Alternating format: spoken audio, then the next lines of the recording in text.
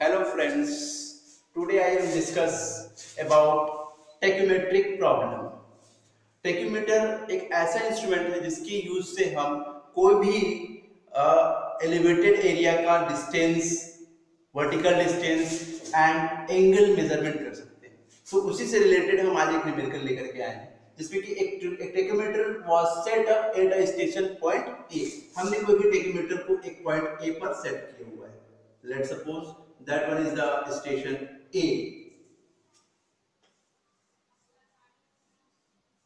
Tacheometer instrument को हमने कोई भी ट्राइपॉड स्टैंड पे सेट किया है एट पॉइंट ए पॉइंट पर। So reading on a vertical head staff where recorded as follows. सो हमने इस टेक्योमेट्रिक इंस्ट्रूमेंट के थ्रू हमने बहुत सारे रीडिंग्स को हमने रिकॉर्ड करके रखा हुआ है। So initially point A, vertical angle -5 degree 12 minute, -5 degree 12 minute. तो minus sign is indicate the downward direction. हम कोई भी टेक्योमीटर की इंस्ट्रूमेंट की यूज से हमने माइनस साइन मींस हमने डाउनवर्ड डायरेक्शन में कोई भी रीडिंग लिया हुआ है। हमने ये लिया -5 degree, minus sign is indicate downward direction. So 5 degree 12 minute. हमने यहाँ पर कोई भी एक स्टाफ रखा था, ये लेट सपोज कोई पॉइंट है बी पॉइंट। अब हमने यहाँ पर बेंच मार्क हमने सेट कर रखा है, ये कोई बेंच मार्क है। यहाँ पर हमने एक रीडिंग दे रखी है 5 डिग्री 12 मिनट। इसी पर हमने hair readings 1.15, 1.195, 1.225। So that one is the downward direction. So that is the downward values.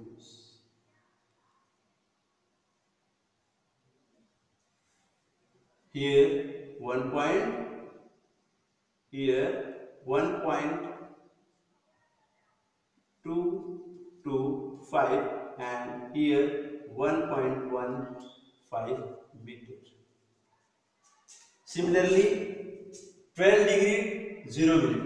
हम इस इंस्ट्रूमेंट के थ्रू हम माइनस साइन इंडिकेट किए थे, -5 degree 12 minute downward direction, but 12 degree 0 minute is upward direction. हमने कोई एक अपवर्ड डायरेक्शन में एक और इंस्ट्रूमेंट के थ्रू हमने एक और रीडिंग ले रखी है like this. Here 12 degree 0 minute, here readings this. So upward value like this and downward value like this. Here value is 1.030 meter and here 1.250 meter. Clear? Initially हमने कोई भी ए पॉइंट पर स्टेशन पे हमने इंस्ट्रूमेंट स्टैंड किया और values जो दी गई है हमने ले रखी है। Benchmark remark value is RL value is benchmark is equal to that one value is equal to 251.40 meter. Clear? If the constant of instrument is 100 and 0.1, constant means f upon I is equal to multiply constant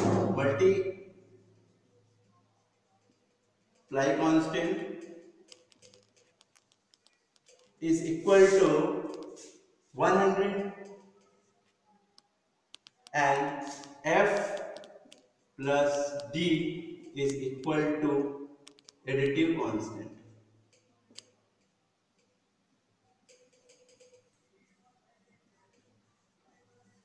is equal to 0.1. Find the horizontal distance from A to B and RL of B.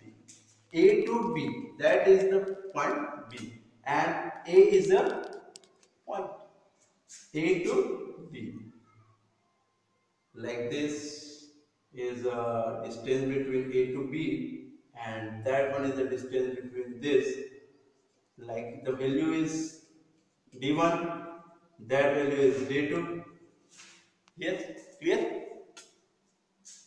We find the distance, horizontal distance from A to B, like this value.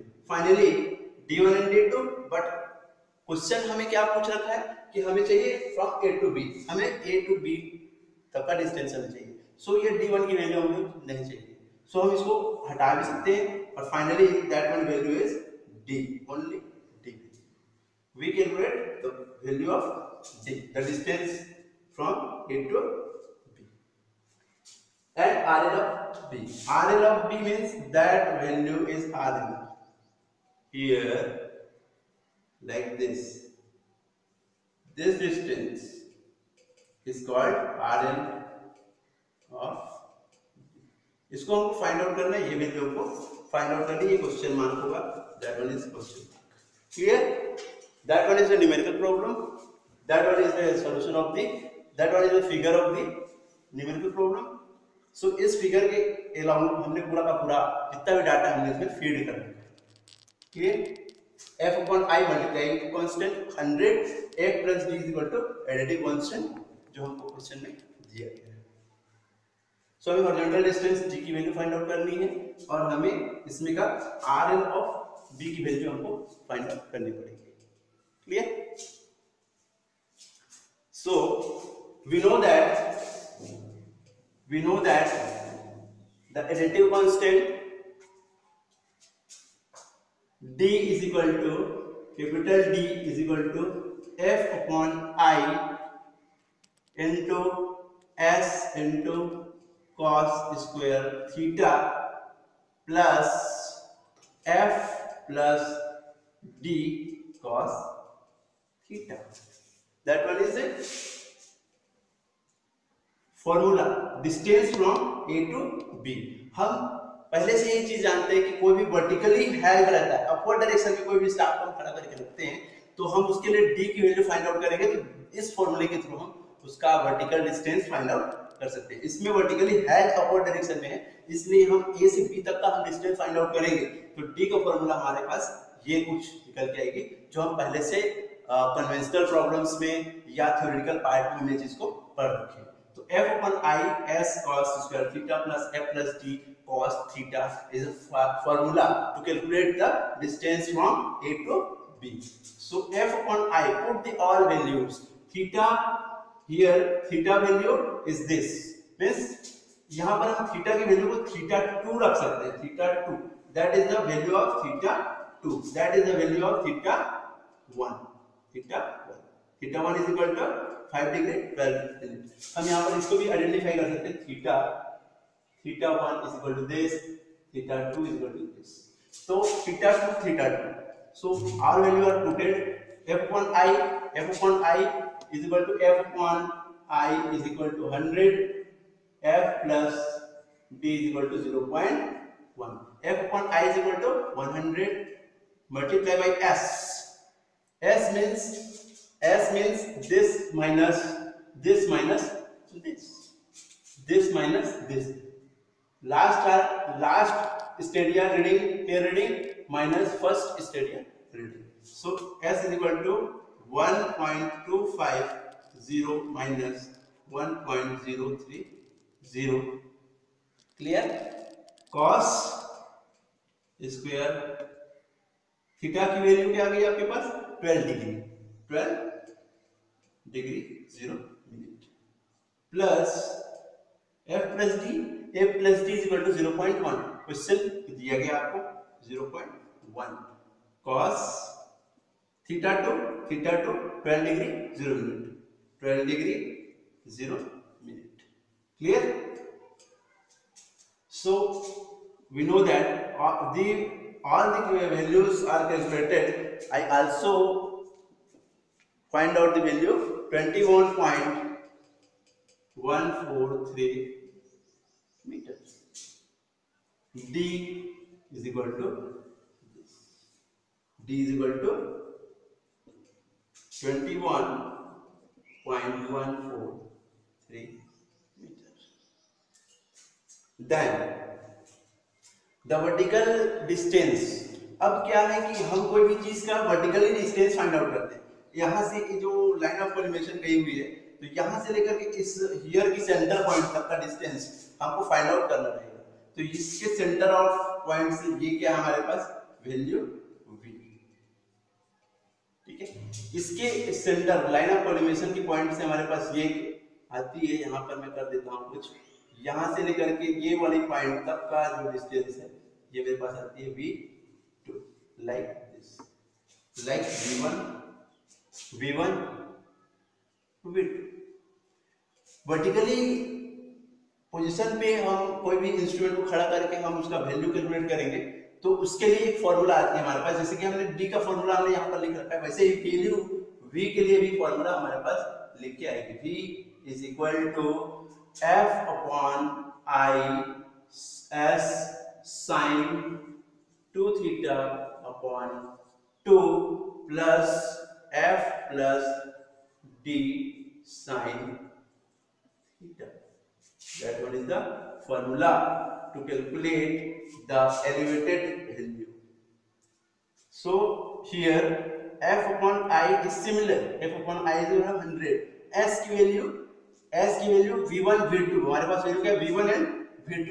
सो हमें क्या find out करना पड़ेगा, V1 की value भी चाहिए और V2 की भी वैल्यू चाहिए रहेगा। तो इनिशियली हम क्या करेंगे, S1 is equal to this minus this, S1 is equal to 1.225 minus 1.15 is equal to 0.075 meter. S2 is equal to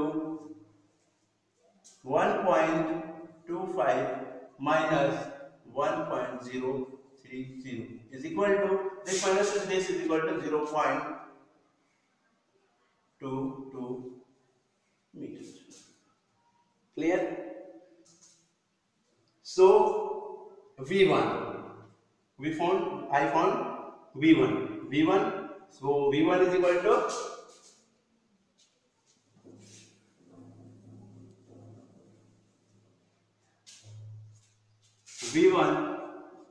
is equal to F upon I 100 multiply S is indicate here V1 S1 is equal to 0.075 then sin 2 theta is theta 1 value is 5 degree 12 minute 5 degree 12 minute 5 degree 12 minute 5 degree 12 minute sin 2 theta whole divided by 2 plus f plus d 0.1 here and sin theta is equal to theta 1 is 5 degree 12 minute. Clear? So all the value are calculated, we find out V1 is equal to 0.9561 meter. Then V1 value is calculated, then I want to calculate V2. So this formula is again used to calculate V2. So V1 is equal to D is equal to find out here find that value. D is equal to 2121.143 meter. V1 is equal to 0.9561. V2 find out करने वाले मैंने इसको इसलिए रख रखा है कि और यूज होगा ये values. So V1 is equal to this value. I also calculate V2. V2 is equal to F upon I, similar value 100 multiplied by S. Here V2 means S2 value will be calculated हमारे पास S2 is equal to 0.22 meter 0.22 multiplied by sin 2 theta is equal to theta 2 is equal to 12 degree 0 minute upon 2 plus f plus d is equal to 0.1 multiply sin theta value 12 degree 0 minute So V2 is equal to 4.4966 meter. V2 is equal to 4.4, sorry, 944 here, 4.4944 meter. So V1 and V2 D values are calculated through this derivation, this formula. So here this value and this value, that value is called H1 and here is H2. So H1 and H2, H1 is equal to 1.195 meter and H2 is equal to 1.140 meter. RL of the instrument. Next topic, next calculate करना है हमें RL of instrument. RL of instrument is equal to RL of instrument हमें find out करनी है. तो हमारे पास benchmark की value ये दे रखी है. हमें किस चीज को फाइंड आउट करना है? ये value RL of the instrument. इस एलिवेटेड पॉइंट यहाँ पर का जो है, ये पूरा ग्राउंड सरफेस था हमारे पास एक्चुअली. सो इस तरीके का जो हमारे पास ग्राउंड सरफेस अवेलेबल था. सो इसके अलोंग इस पॉइंट का हमें को RL चाहिए. तो RL of the instrument is equal to benchmark. ये जो बेंचमार्क हमको दे रखा है, benchmark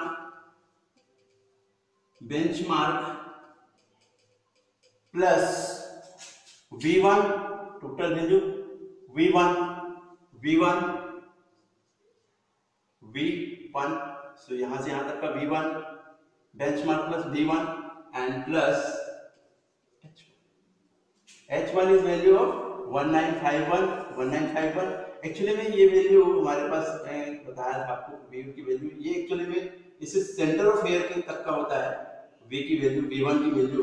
so benchmark plus total V1 and plus H1, उसका H1 डिस्टेंस हियर, ये H1.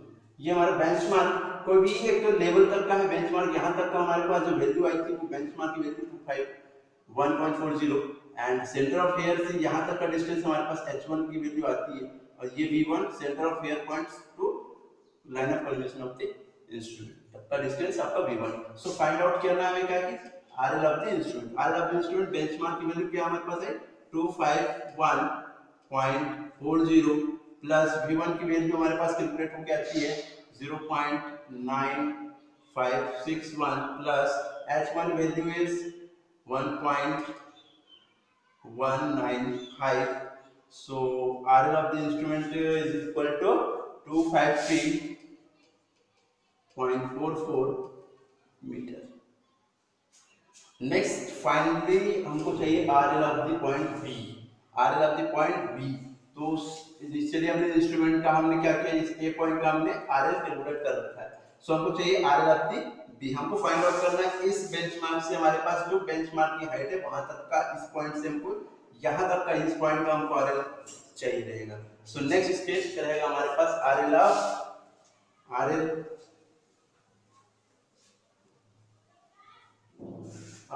B. RL of B is equal to RL of instrument हमने calculate किया. RL of instrument हमारे पास यहां तक का डिस्टेंस हमको मिल गया है. उतने में हमको क्या चीज सेट करना पड़ेगा, यहां से यहां तक का ये RL हमारे पास मिल गया है. V1 हमने क्या किया, बेंचमार्क को H1 से हम ऐड किया, फिर V1 तो हमारे पास RL ऑफ द इंस्ट्रूमेंट मिल गया. तो हम इसमें से इतने को ऐड कर दें, V2 में ऐड कर दें. सो क्या आएगा हमारे पास प्लस V2 और ये जो हाइट है इस पॉइंट से यहां तक का जो डिस्टेंस है वो होता है H2. तो यहां पर minus H2. So finally RL of the instrument 253.44 plus V2 is equal to 4.4944 minus H2 value is 1.140. H2 is equal to 1.140. here finally the value of 256.90। इस प्रॉब्लम से हमें ये फाइंड आउट करनी थी जो हमने कैलकुलेट कर रखा है, और ये हमारा डी की वैल्यू ये है। सो